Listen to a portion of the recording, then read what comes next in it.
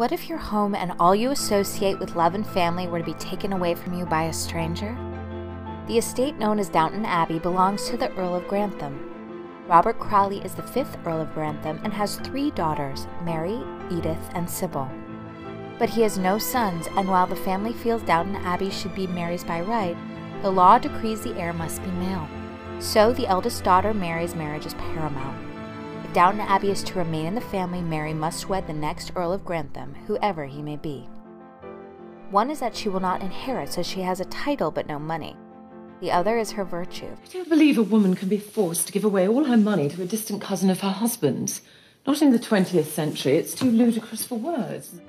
Girl, this beautiful Turkish attaché named Mr. Kemal Pamuk visits Downton Abbey for a hunting party. She takes one look at him and she's all, man, I want to shoot. It won't be the last time Lady Mary's crush is in conflict with her practical nature. That night, Mr. Pamuk steals into her room and manipulates her into hooking up. But before he can get his rocks off, he dies. Not the kind of stiff she was expecting. Mary's lady maid and confidant Anna and Mary's mother Cora help Mary move Mr. Pamuk's body back to his bed. Mary takes full responsibility for his presence in her room, and only the audience knows how he misused her. If this story ever gets out, it will ruin Lady Mary's reputation, and she will never find a suitable husband. And so here we are at the question that kept us all on the edge of our seats for 6 seasons. Whom will Lady Mary marry? Bachelor number 1, Patrick Crawley. He's Mary's cousin and the first heir. He dies on the Titanic. Bachelor number 2, the gold-digging Duke of Crowborough, who heads for the hills once he understands there's no money. Bachelor number 3, Matthew Crawley. He's a distant relation of the Crawleys and the next in line to inherit. And he is, wait for it, a lawyer. Why shouldn't he be a lawyer? Gentlemen don't work silly, not real gentlemen. Despite Mary's resistance to a marriage of convenience, she falls in love with Matthew. Matthew proposes, but then Cora becomes pregnant. If Cora gives birth to a son, Matthew won't be the heir anymore. All he'll be is a lawyer.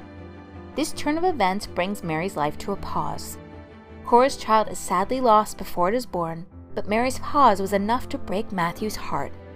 Matthew and Mary go their separate ways. On to bachelor number 4, Sir Richard Carlisle. After splitting, both Mary and Matthew become engaged to other people. Sir Richard is a self-made newspaper publisher, which is either perfect for Mary or her worst nightmare. A woman named Mrs. Bates threatens to expose the story of Mary and Mr. Pamuk. Sir Richard buys the rights to the story, but then, unfeeling as he is, he threatens to publish it if she breaks their engagement. Meanwhile, Matthew's engagement to Lavinia Swire has its ups and downs. A man of honor, Matthew plans to marry her even though it's clear to one and all that he is still in love with Mary. Lavinia suddenly dies of the Spanish flu. After a period of grief and unnecessary guilt, Matthew finds his way back to Mary, but Mary is still bound to Sir Richard. At long last, Mary tells Matthew the truth about Mr. Pamuk, thus explaining why she can't break up with Sir Richard. Matthew gives her courage. You must not marry him. So I must brave the storm. You're strong. A storm braver if ever I saw one. And armed with this courage, she breaks up with Sir Richard. Now that they've conquered all obstacles, Matthew proposes. Mary's dreams come true. True love conquers all. And Downton Abbey is safe in the hands of the Crawley family. For now. Mary, quite contrary, is a different person to different people. The butler Carson thinks high of her. But Mary's sister Edith brings out the worst in her.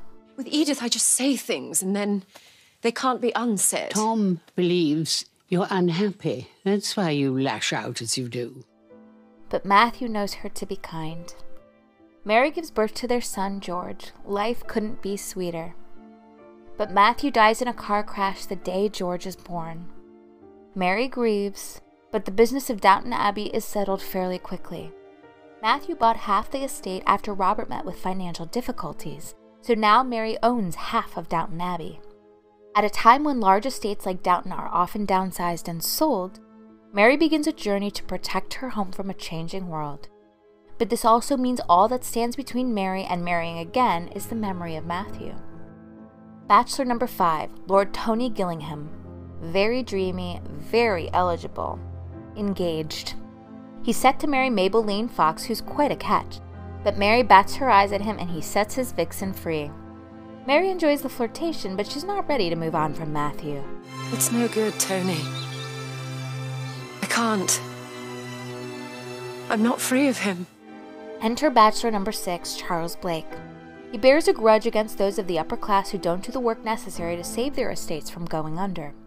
Once he realizes Mary hardly fits that description, he's smitten. With 2 eligible suitors in tow, Mary heals and becomes ready to love again. So now, let battle commence. Let battle commence.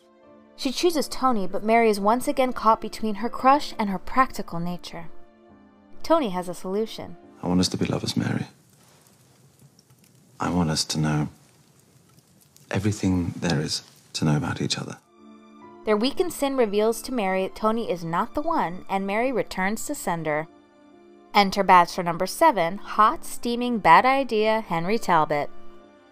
His birth is respectable, but he has no money and no position. He races cars. It makes Mary frightfully nervous. With good reason, it turns out. While Henry's racing, his friend and fellow racer dies in a crash. Mary struggles to put Henry off. Through the haze of her broken heart, she ruins Edith's chance at happiness. Edith's fiancé Bertie breaks with her over the lack of trust between them. Mary's full of regret almost instantly, but the incident does push her to face her fears and welcome happiness. I assumed you would be fairly sorry, unless you're actually insane. Well, I'm not insane. But I am sorry. I don't know why I did it. Not really. I've told you. Because you were unhappy, so you wanted me to be unhappy too. Now you're happy again, you'll be nicer. For a while. Mary maneuvers the reunion of Edith and Bertie as soon as the opportunity presents itself. They reconcile and they get married. Mary sees them off, keeping to herself a special secret. What? You were sure? I'm quite sure. But you mustn't tell a soul. I don't want to steal Edith's thunder. Which is in itself a sign of happy times to come. Want to know more about Mary Talbot? Make sure to check out the Downtown Abbey wiki on fandom.